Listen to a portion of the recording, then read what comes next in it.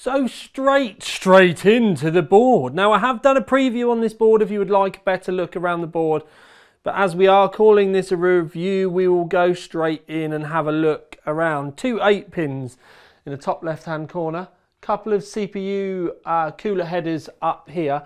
This one's CPU fan, this one's actually a pump fan. It should run at 100%. Great for high speed fans if you just want something really easy to connect to if you're overclocking. But also really good for an AIO that still uses a pump header. Another fan header here, Corsair header. Then you've got some LEDs here to let you know what is going on with the post readout. Then when we go a little bit further down, you've got a vertical USB 3 and then you've got USB 3.2 Gen 2.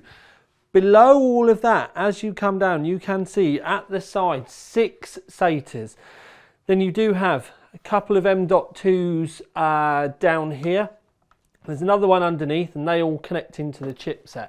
Then above it you have this one. This one is the one that connects directly into the CPU and will utilise Pci Express 5 if you should put a Pci Express 5 solid state drive in there.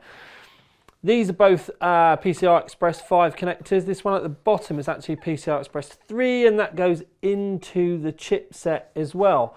Down along the bottom of the board, as I try and get it to balance, are some fan headers again. So we have one there, one there, one there and one there. So 4 along the bottom in total.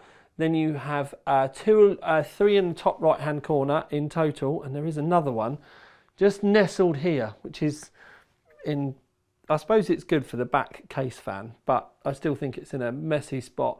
It'd almost be better up there with the 8 pins. But anyway, decent layout board. I personally don't think there's enough carbon. The fact that it's only here and on the I/O at the top, I think is a little bit of a letdown. I'd like to have seen the carbon continued on with the other bits, bearing in mind that is the name. It's probably got something to do with the fact that that's easily or easier printed. When we do look round the back though, to the I/O pre-fitted, and you do have a good selection of outs there. USB 2, great for mouse and keyboards. USB 3s over here, USB-C down the bottom. 2.5 gig Ethernet, because obviously that's on the chipset now. You do get HDMI and a display port. Don't forget that works on the CPU though. So that's if you're using onboard graphics. If you put a graphics card into your system, a dedicated one, you want to make sure that you put your connectors into that directly, because that will be where the performance comes from. Now, as you'll probably see, I have whittled through this quite quickly, mainly because time has been of the essence and I actually spent more time testing them, and then the videos ended up getting done very, very late. But the first thing I'll bring up is the power usage. Now the power usage, it being low could be seen as being good, but at the same time it being low also rings alarm bells for me, because it normally means about performance, because we've done stock results in the tests which if they use more power, it means it's letting the CPU use more power. It might hold boost consistently longer, and that will mean your average clock speed comes up, which means the average performance comes up. The carbon has been in the lower part of the graphs throughout the testing.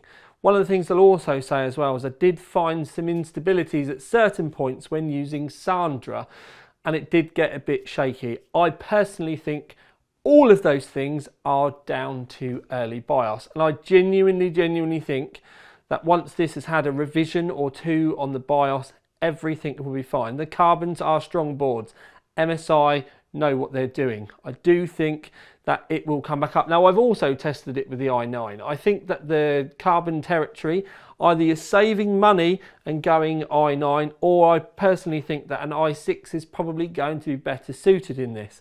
The only other thing that I would say is it's obviously DDR5.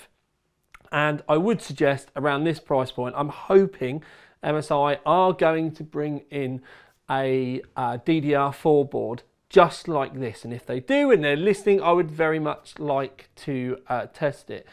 I did say to MSI about the issues with the BIOS, so they are aware, and I know what the BIOS team with them are like. They will get on this and get it sorted really quick.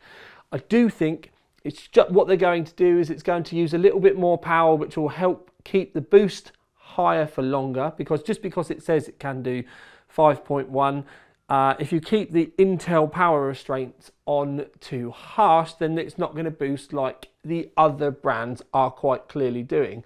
The Asus ones are even seeing with them on auto, still seeing like 5.2 gigahertz because they're not hemmed in to the stock Intel power usage. So that's kind of something to keep in mind. You can definitely tune this at home really nice and easily.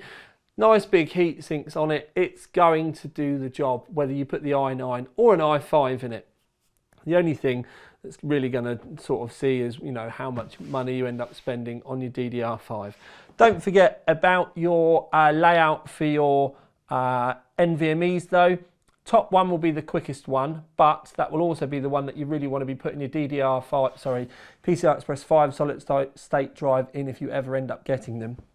The ones in the bottom all end up going through the chipset though, so that's the way that's wired. If you do get one, you can look in the manual and grab the block diagram for it as well. So it's done very well. It's not beat the pack, but it's one of the cheaper boards that I have had in. I've also explained about the BIOS, and I've also explained my gut feeling that I think once they've kind of unhemmed and let it use a little bit more power, it will definitely perform that bit better. But other than that, the only negative thing that I've got to say is it was the warmest VRMs that I've tested. But if you look at the graph, they weren't exactly hot anyway. So it's nothing to worry about. It's just, so far, it's the warmest one I've tested.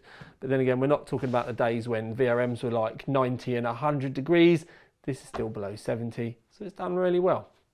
But for now, with a very quick and brief review for the fact that I was still trying to get this out relatively close to launch and we haven't had a great deal of time, this has been Tiny Tom Logan with another video for you out. And don't forget, you can like, subscribe, comment. People that got to the end get an internet cookie, so don't forget to tell me. And also go and check out all the other reviews that I've done for DDR4 versus DDR5, the i5 and the i9 dedicated review, and the other motherboard reviews like the Unify, which doesn't have RGB, which are already live on the channel. TTL out.